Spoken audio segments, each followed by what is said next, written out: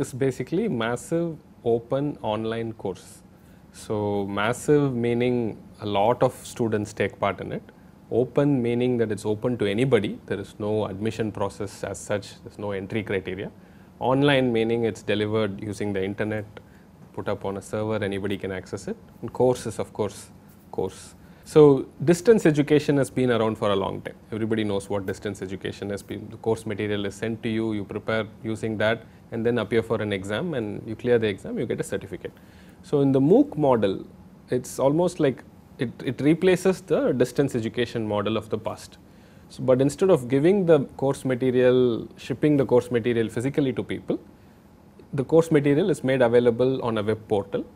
People register for the course. It's open. That is the new thing about MOOCs. It's open, so anybody can register for it. Anybody who has access to the internet can go online to that web portal, register, and they get a login and password, and they are registered.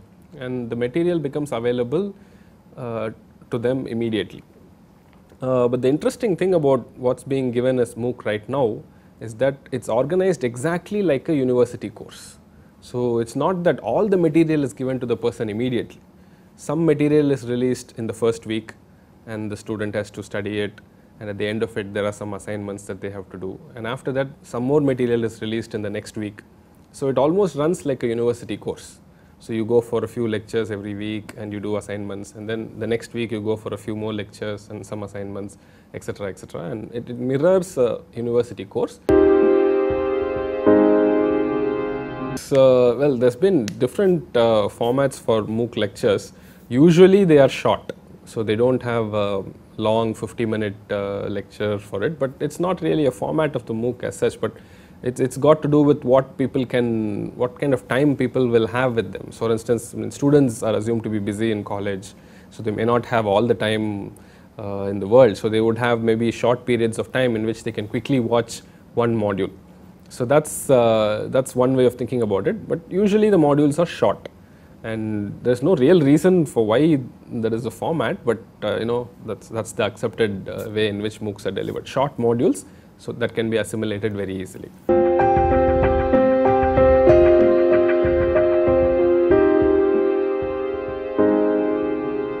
This MOOC specifically is on computer science, basic computer science, and specifically we focus on programming.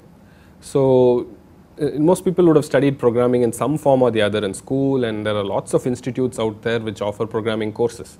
So what is different about this specific course?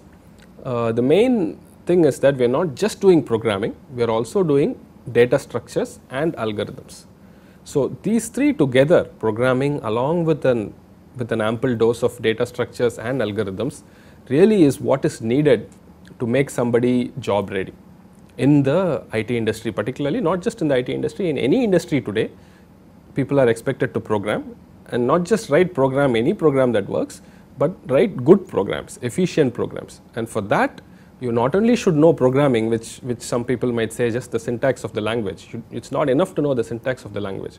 You should know something called data structure, how to store the data efficiently. And you should know something called algorithms, how to process the data efficiently and write efficient programs.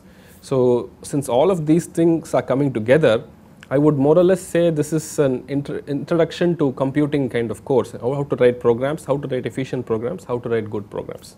So it's a nice bag of topics which you would probably find in multiple courses in engineering colleges, but we have collected these topics together with the aim of making people job ready, specifically for high-tech industry, any industry that needs programming.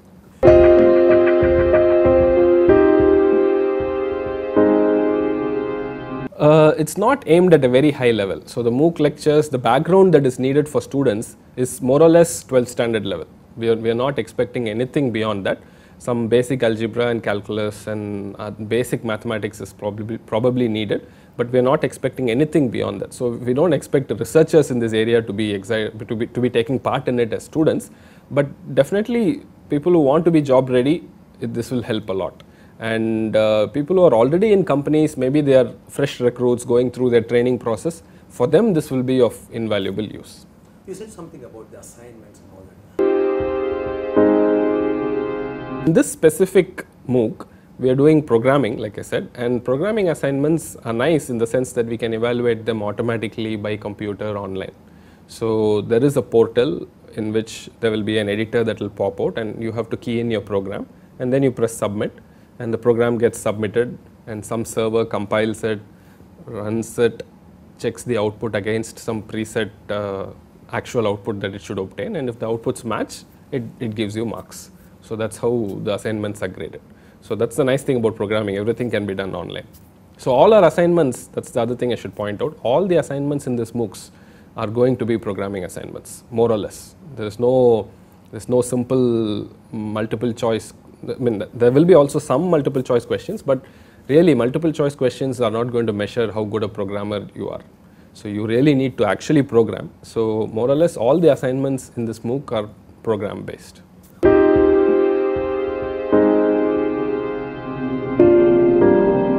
So NPTEL is the organization which is organizing the content behind the MOOC, and NPTEL is a project under the Ministry of Human Resource Development, and it's a project that has been running for about 10 years now. We have a collection of lot of course material.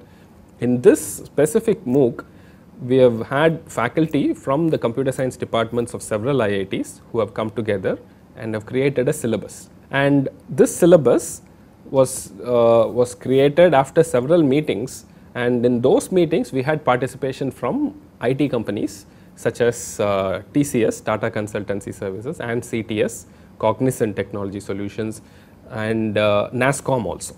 And through NASSCOM, a lot of other companies have also contributed to the content creation process, in the sense, I mean, in the syllabus creation process. Now, after the syllabus was formed, lectures were recorded, and for those lectures, faculty from IIT have contributed.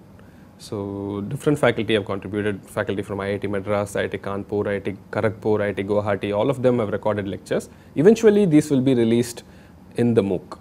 So that will happen later, but the content creation, industry has played a role in the syllabus creation, and IITs have played a role in the content creation.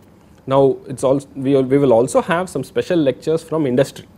So that is to provide a industry view of how these topics are useful in applications that people have seen in industry. So we also have industry lectures, but those are different from the main course content lectures. The main course content lectures are from the faculty at IIT, and industry lectures are to supplement this effort also.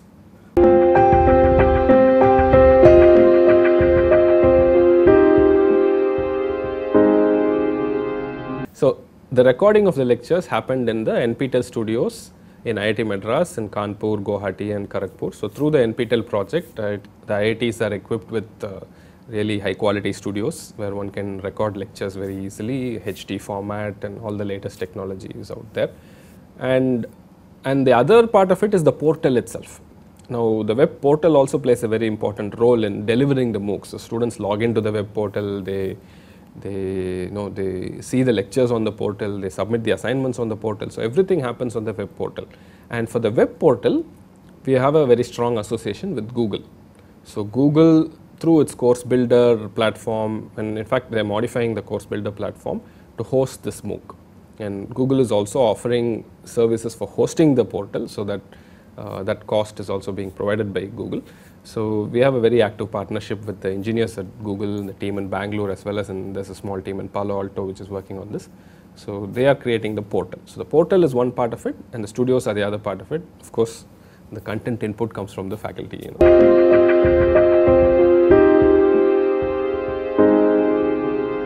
What a student will need definitely is a computer and an internet connection. And the internet connection, it's good if it's broadband, but even I would say even let's say a 2G dongle, the USB dongle that people have, a 2G one might also be good enough. But if you have a 3G connection, that's great. But an internet connection is definitely a must, and a computer is a must.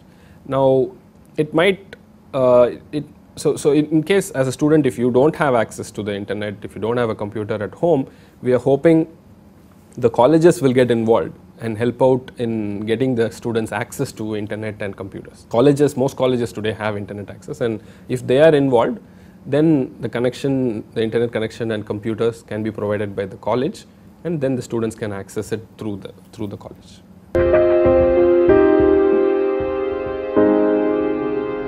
As a student, this is an exciting opportunity to learn basic programming and data structures and algorithms, which will first of all give you the essential requirements for becoming job ready in the IT industry and the high tech industry. But not only that, I think it will take you towards an analytical approach to problem solving. So that is quite important as you become better and better engineers. To be a good engineer in general, you have to be able to solve problems, not only just by practice, but you should also have an analytical reason for why you are solving the problem in that specific way.